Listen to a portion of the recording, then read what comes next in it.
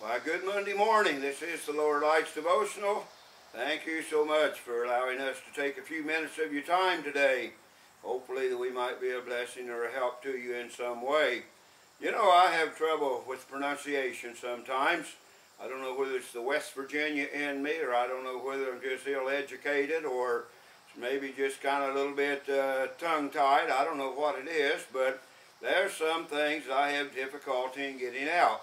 Now, I know sometimes when I'm preparing my message, I want to use a particular word, and I very carefully study the pronunciation, and I try to put it in my notes, you know, to just kind of spell it out like it sounds, and yet there's so many times I stumble over a word that I have trouble pronouncing.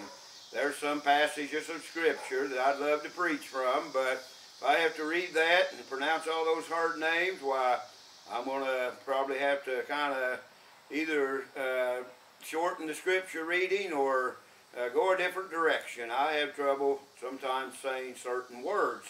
Well, you know, they say the three hardest words in the English language to pronounce, and maybe you have trouble with these words. Those are the words, I was wrong. Maybe the three most difficult, or the three second most difficult, are please forgive me.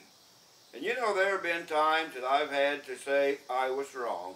There have been times I've had to say please forgive me. And I never want to get too proud, nor too stubborn, nor too set in my own will to where I am unwilling to say I was wrong, or please forgive me, or all 6 words. Sometimes you need to put those 6 words together. I was wrong. Please forgive me.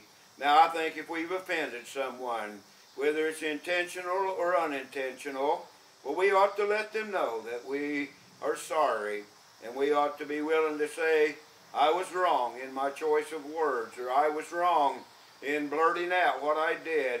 Please forgive me. I don't want to go down to the end of life feeling like that somebody has been offended by me in some way. Now, as a pastor, there are times when people leave the church, times that people stay away from the church. And I realize that our church isn't for everyone. I realize that not everybody's going to love this old fat preacher. And so I sometimes realize that they have a legitimate reason to go.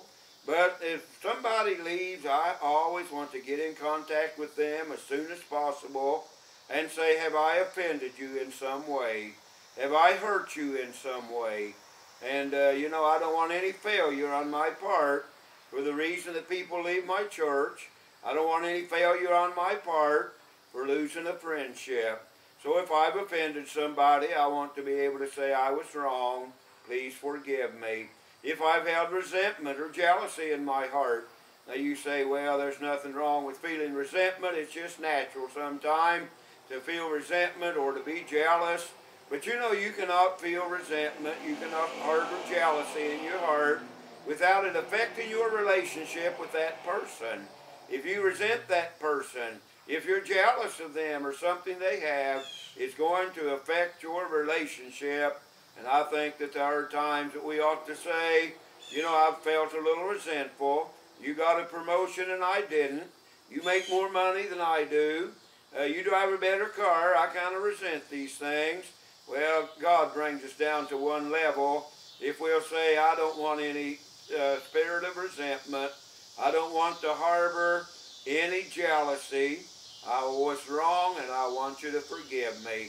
I want to be able to say, I was wrong. Please forgive me. If not only I have offended someone, or if I have harbored jealousy or resentment in my heart, but I want to say I was wrong.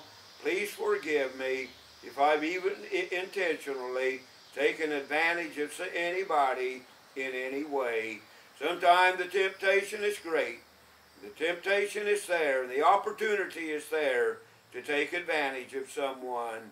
And there have been times that I have done that, and I've felt the weight of guilt, and I've had to say, I'm sorry, I took advantage of you, please forgive me.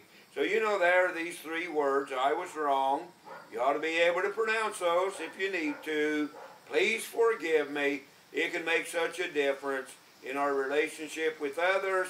And remember, our relationship with others affects our relationship with God. Lord, may we never be too proud.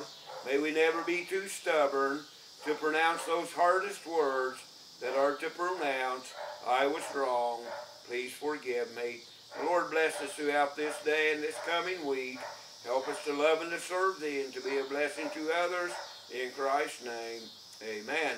Well, thanks for letting me share that, and I'll see you tomorrow on Lord Light's Devotional.